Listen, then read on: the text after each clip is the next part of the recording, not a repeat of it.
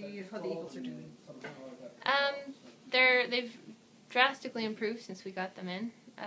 We had to put them under an anesthetic and milk out their crops.